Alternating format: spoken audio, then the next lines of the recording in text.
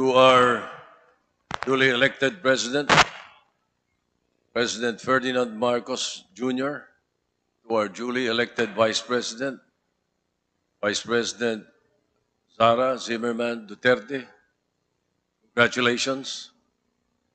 You have been placed by God in this position for a reason. May He lead you into your purpose and may you live it courageously. In every step you take, may God protect you. I pray for God's blessings for your leadership, for you and your family. Congratulations.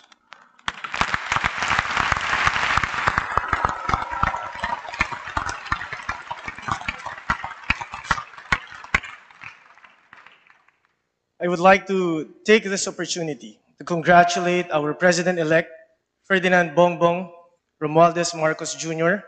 Maligayang pagbati po, President BBM. To our Vice President-elect, Sara Zimmerman Duterte Carpio, congratulations, Ma'am Inday. Congratulations also, and thank you to the Joint Canvassing Committee, led by House Majority Leader Ferdinand Martin Romualdez and Senate Majority Leader Juan Miguel Zubiri, for the swift and fair canvassing that guaranteed people's faith in our electoral process. Thank you to all the honorable members of the Joint Canvassing Committee and the Secretariat for your hard work and invaluable support in ensuring a historic canvassing that was finished in 2 days. Ngayong araw na ito, Congress bears witness to the unity of our country, a true partnership between the North and the South that has become the unity of all corners of the country.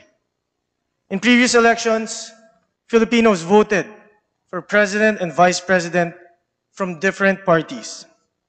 Finally, this year, we will learn the importance of voting for a tandem, a uni-team that can work together, a uni-team that can collaborate with each other, and a uni-team that can push for a shared national agenda. The people have spoken decisively.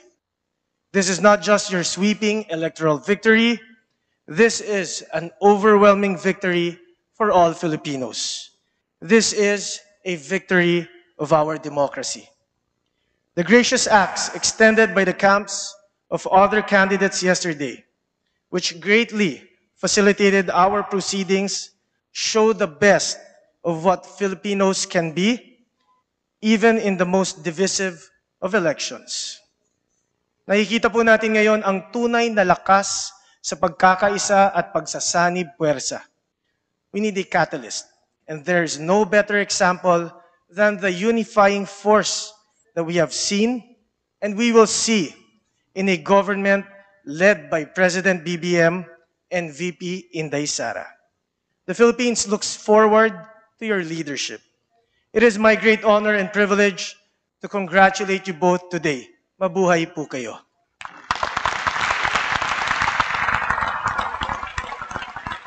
Secretary General. Ladies and gentlemen of the 18th Congress, Honorable Sara Zimmerman Duterte, the duly elected Vice President of the Republic of the Philippines. May we request the duly elected Vice President Sara Zimmerman Duterte Carpio to proceed to the rostrum. May we also request the family of the duly elected Vice President Inday Sara Duterte to accompany her to the rostrum, please.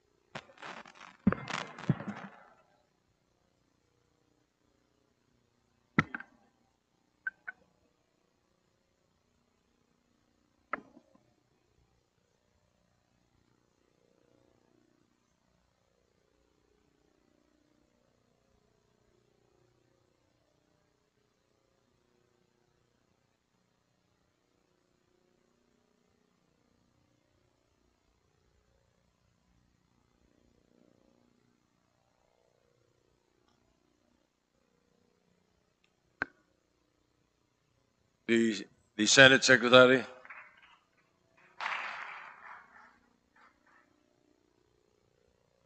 Ladies and gentlemen of the 18th Congress, Ferdinand Romualdez Marcos Jr., the duly elected President of the Republic of the Philippines. May we request the duly elected President Ferdinand Romualdez Marcos Jr. to proceed to the rostrum.